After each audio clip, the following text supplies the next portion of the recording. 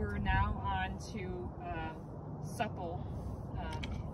supple yielding, making sure the neck is nice and flexible, and that way we have some whoa on the back. So what I'm going to do is just show you from the side. Right now I'm asking her to just, I'm putting a little pressure on her head and asking her to move her nose toward that direction to release to it.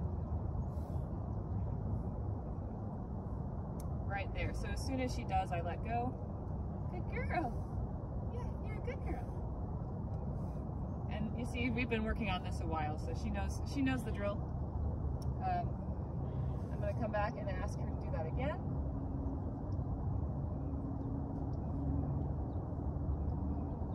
She's slow, but I'll take it. Okay, now the next step on that, where we're at now, is simulating being on the back.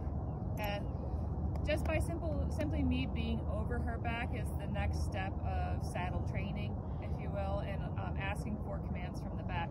So I'm going to take that same application of applying pressure, asking her to yield that nose over without me standing there reaching for it. There. Now, I know you saw her nose come around and I was still applying pressure. What I'm asking her to do is come and release the pressure for herself instead of me having to hold her head. So that came around a little quickly. Oh, I don't want her to step off, so I'm going to pull that line all the way around, bringing her eyes back to me. So when she does something I don't want, I'm just going to ask her to put more steps into it, because the last thing horses really want to do is move their feet. So the concept is making the right thing easy and the wrong thing really hard. So I'm just going to, again, come back to square one. Oh. See, now she knows what I'm asking. So you saw her bring her nose over. I'm just going to apply a little bit of pressure. I want her to come all the way around. Good.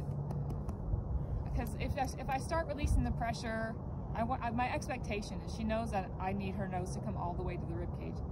If she does it halfway and I release it, then she's like, okay, I can get away with going halfway. She knows we've already been through a little bit at a time, increasing the movements all the way to the rib cage.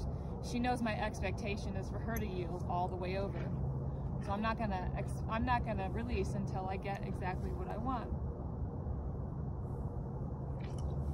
So right there, good. So that's good.